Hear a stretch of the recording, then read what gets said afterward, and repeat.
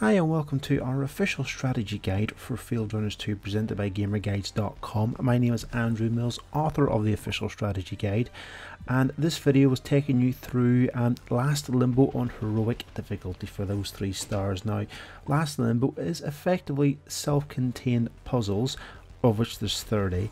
The premise being that you get a set amount of money per round to buy Gatling gun towers to direct the field runners into each link tower that's on the map. Now, on Last Limbo, what you'll soon start to find is that one puzzle will lead into another puzzle, which will lead into another puzzle, all as a part of the same map.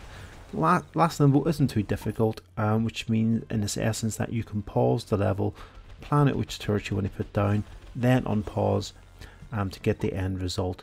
Thankfully, you can obviously copy what you've got on the screen here to solve a particular puzzle. A couple of other things to bear in mind as well.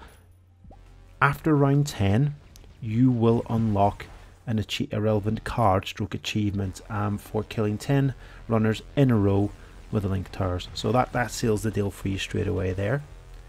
The other thing to bear in mind is that even with our videos, if you're still struggling, don't forget you can take in some items.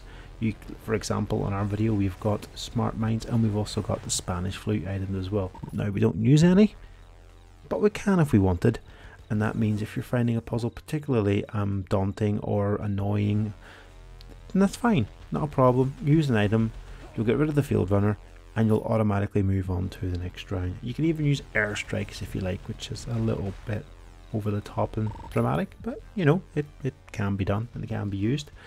So don't feel that if you're stuck, you've earned your coins for a reason. Feel free to use them.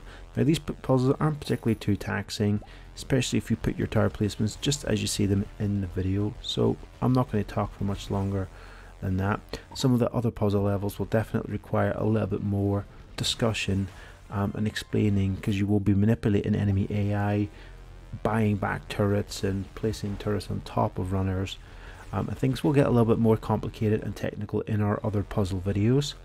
So we hope this video tutorial has been helpful for you. Don't forget you can find the official strategy guide for Fieldrunners 2 exclusively on GamerGuides.com and nowhere else. You can also subscribe to us on Twitter at GamerGuides, and please subscribe to the Fieldrunners official feed at Fieldrunners as well.